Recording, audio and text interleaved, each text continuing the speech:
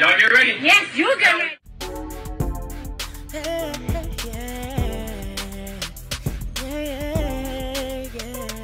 If you want the latest news in the streets, join us and tune in for the tea. Breaking news with integrity. So tell your friends and your family. It's the Lovelyti TV show, bringing you good tea and good vibes. It's the Lovelyti TV show. Be sure to share, like, and subscribe. It's interesting. You know what else you won't see Monique doing? You won't ever see her with her family, videos with her children or grandchildren, because nobody fucks with me. How do you have sweet babies when your own babies don't fuck with you? How do you love us for real when there's no evidence of anybody loving you for real, except your daddy, who you apparently have to pay? And FYI, daughters are paid for by daddies, not daddies who get paid by their daughters. Hey, tea sippers. Hope you guys are doing good. Whoo! I'm sorry I had to start with that DL intro. Whew. DL done brought out some truth. You know, folks try to dismiss it, but he wasn't telling no lies. How do you talk about your sweet babies and you're having issues with your own babies? And again, parenting is not an easy job. It is not for the weak. None of us, know all the answers. It does not come with a handbook. But today it went down on social media, honey, okay? Once again, Club Shay Shay is the gift that what? Keeps on damn giving. So what's going on now is that Monique's oldest son, Shalon Jackson, which a lot of people didn't even know he existed, because mainly people always see Monique, well, when they've seen Monique with her kids, it's usually always the twins that she has with Sydney. There's also a third child. I don't know if that's Sydney's son, if that's both of their kids together. I'm not really sure. But anyhow, Shalon came out and he basically wanted to say his piece about his mother, their relationship, because remember, she brought it up on Club Shay Shay. So y'all go ahead and check this out real quick. You said your first son. Yes. That you're trying to get it.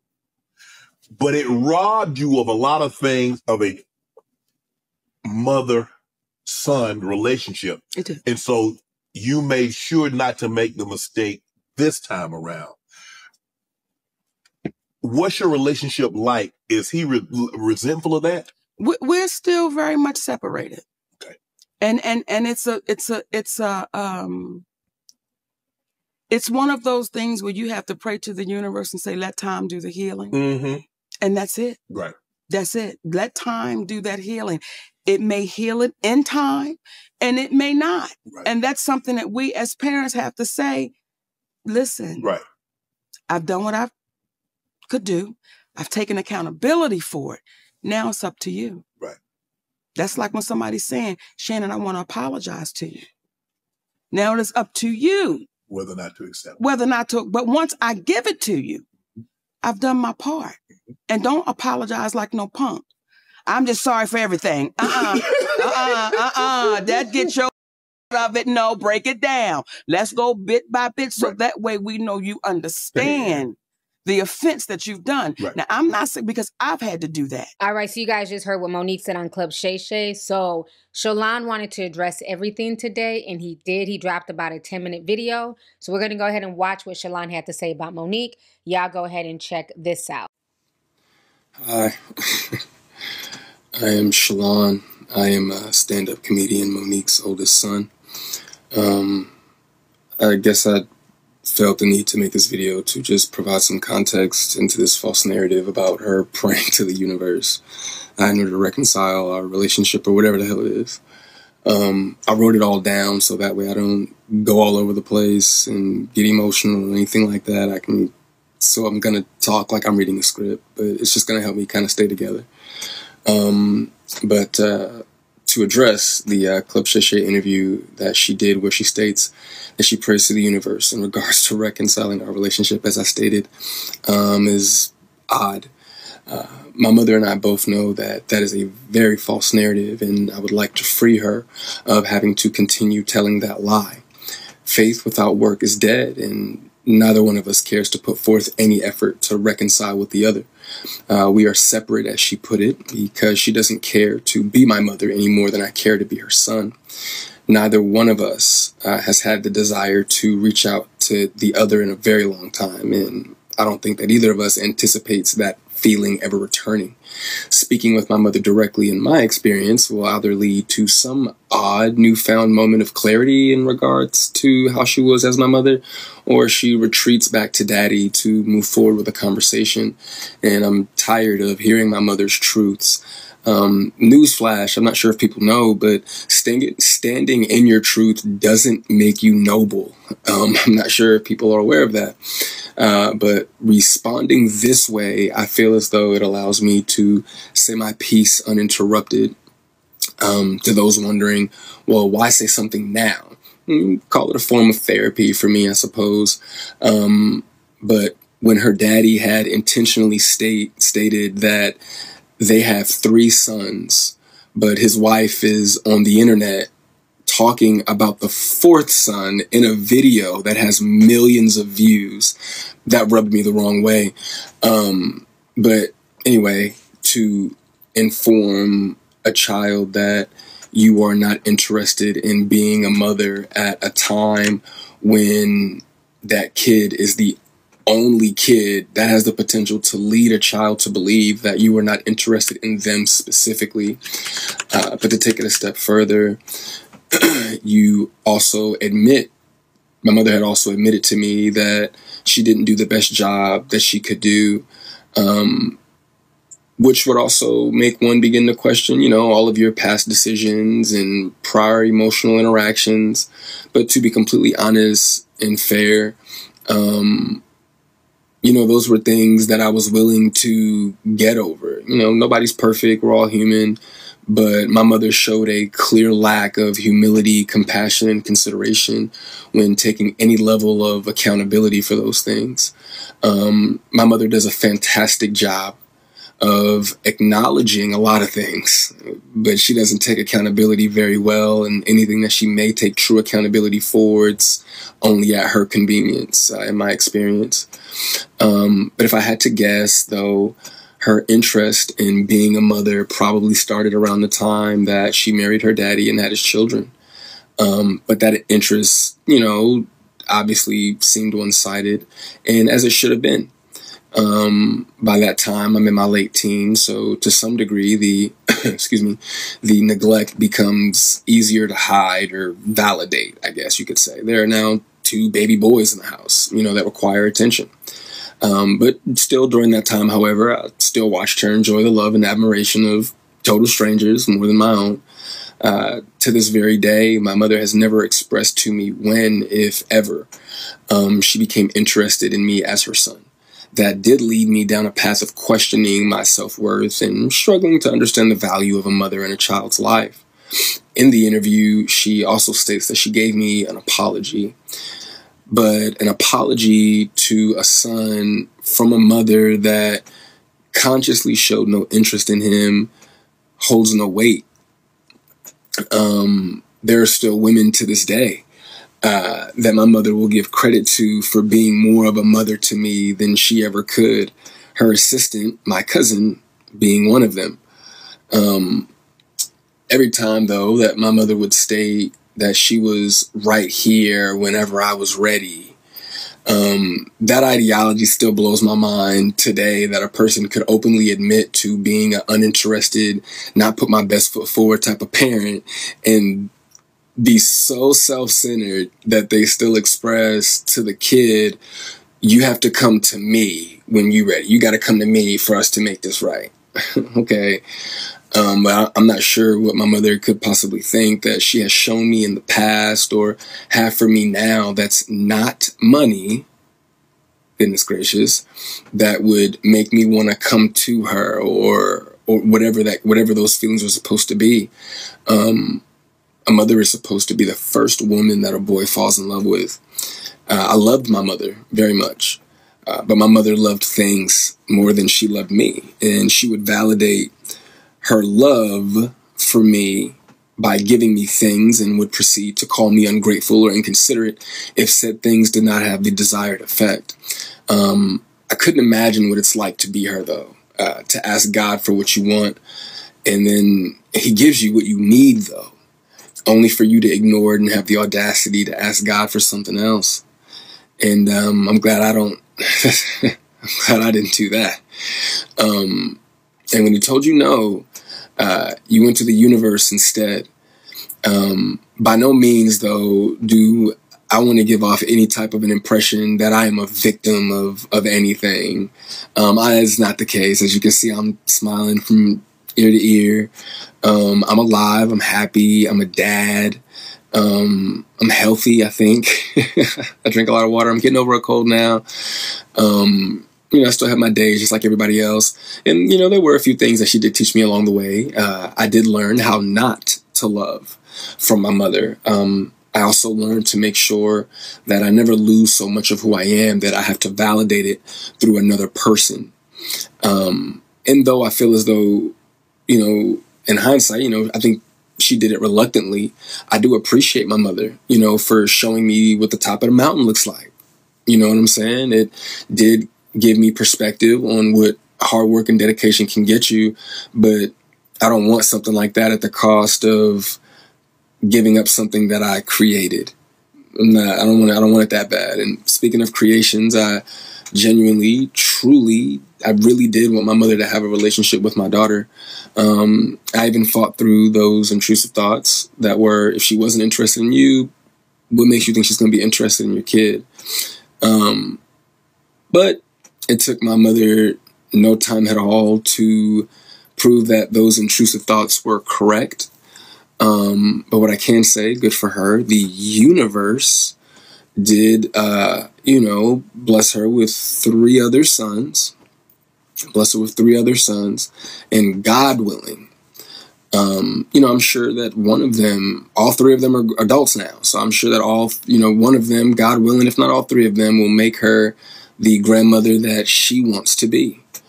I still look forward, to that moment for her. But overall, when it comes to the boys, though, I am happy that whenever they do hear me talk, sorry, my phone did something weird, but whenever they hear me talk, they don't know what it is. They can't relate to what it is that I'm saying. My experience with my mother is not their experience, with our mother. So my prayer for her and them is that they continue to see her the way that they see her now. I do also want to make sure that I say thank you to my mother for giving me life.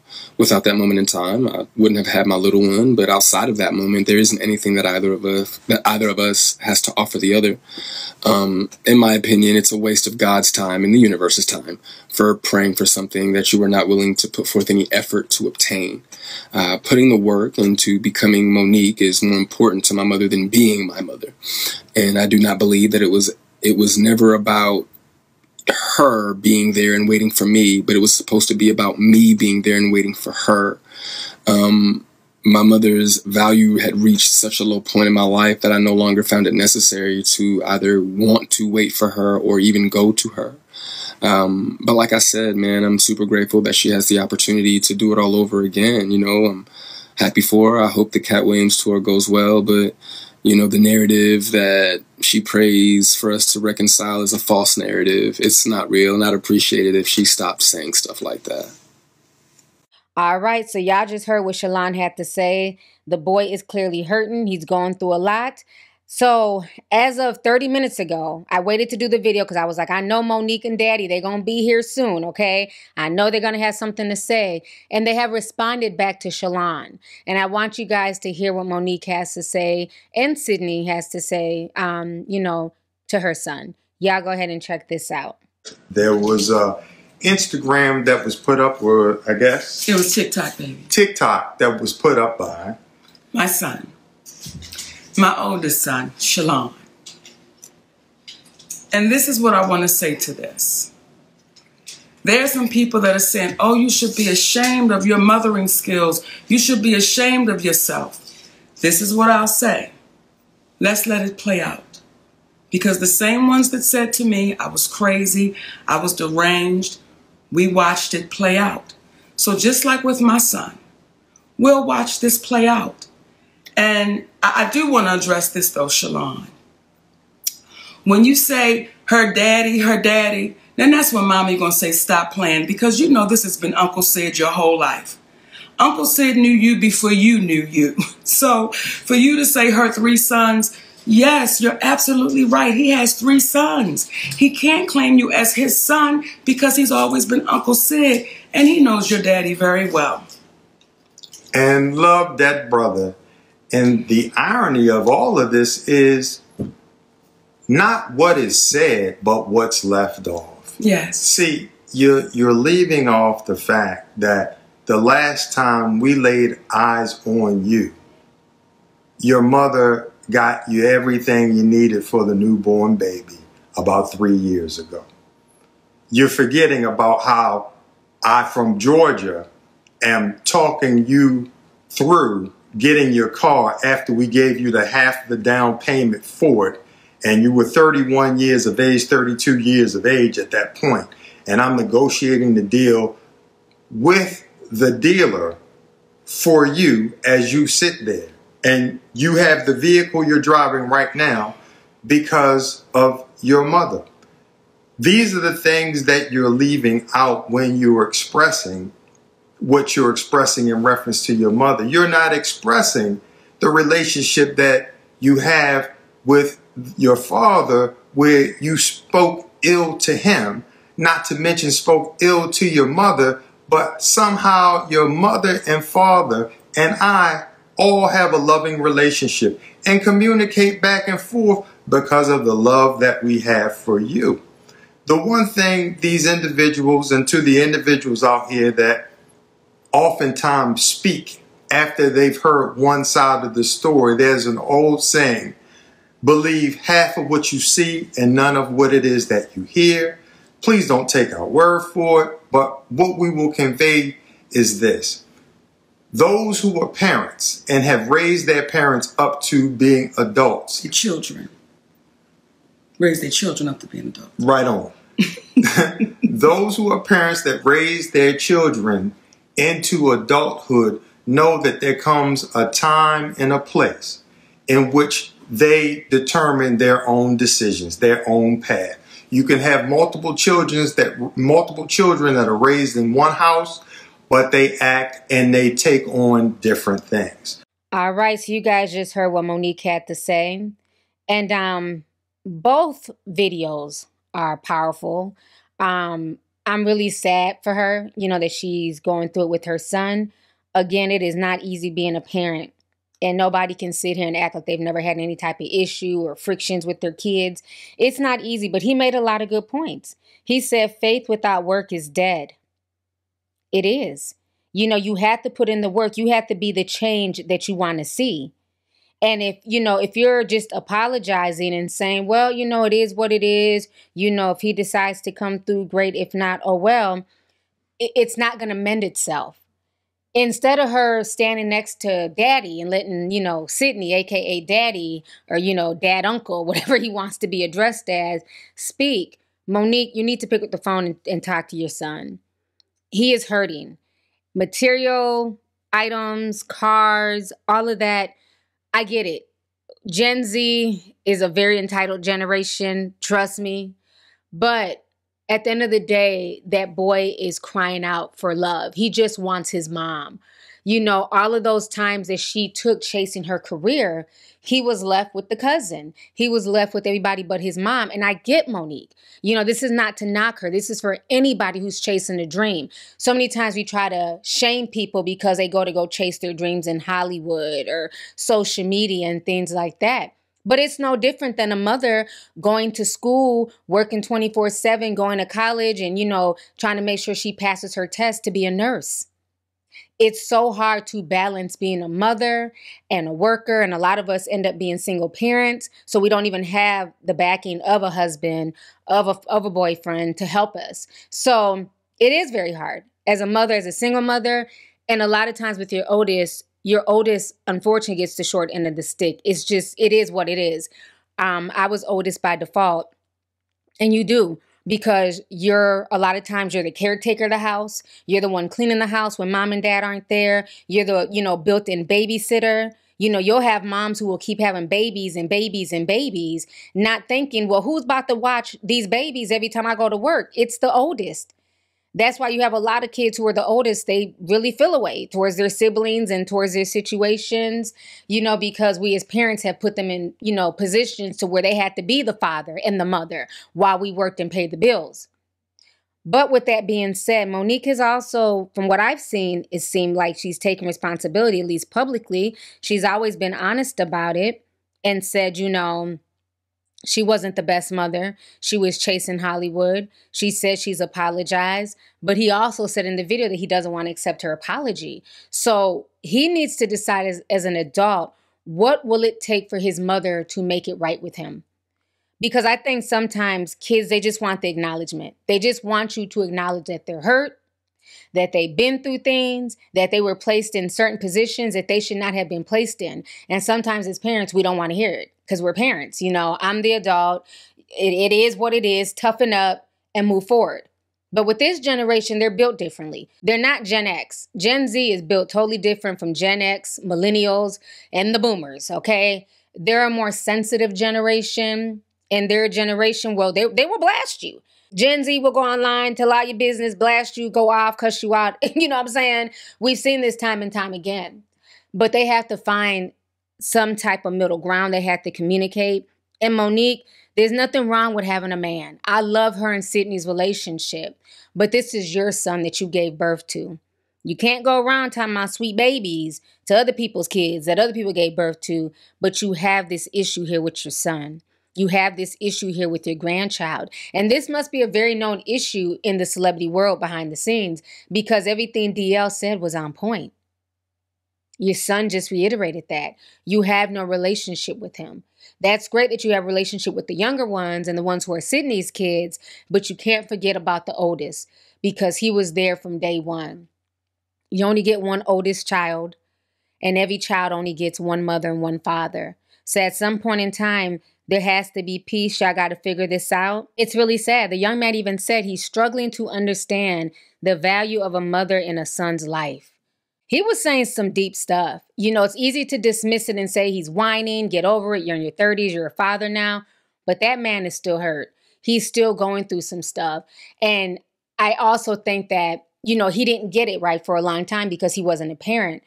But now that he's a parent and as his child gets older, the baby's still young now, so it's easy to be around more and, cuddle and all that stuff.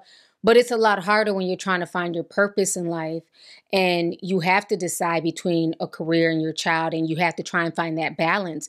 It is not easy. It's not easy being a parent. Like I've always said, it does not come with the rule book, and it's damn sure not easy being a child because for children, they just want their parents' love and attention. They want to look up from the stands and see you there at the games. They want to look up from their drill team and see you there in the stands watching their competition. They want you to be supportive. Cars are nice, gifts are nice, money's nice, but it's that time that you can never get back. And I think for him, I'm sure he was maybe involved in sports and, other curricular activities. Every time he looked up, he didn't see his mom. He'd have to see his mother on TV. Every time he looked up, it was either grandmama, auntie, or somebody else. And the whole situation is sad. I hope and I pray that they end up figuring this out. But, Monique, you need to talk to your son. Doing the internet thing, leave that for Gen Z. Act like a millennial, act like a boomer, pick up the phone and call that baby and really have a conversation with him. You and him, nobody else. You don't need a cheerleading squad. You don't need Sydney in the mix because there's obviously some issues there with him with Sydney because he kept calling Sydney daddy. He does not call him Sydney. And then you said, well, Sydney was your uncle before he was your daddy. Well, that might even be a problem because as a child, how is this Uncle Sydney, my best friend? And now he's moved up to the role of lover and stepfather, and now the father of my siblings. That might be some things that were sprung upon him as a child that he wasn't able to understand and compute.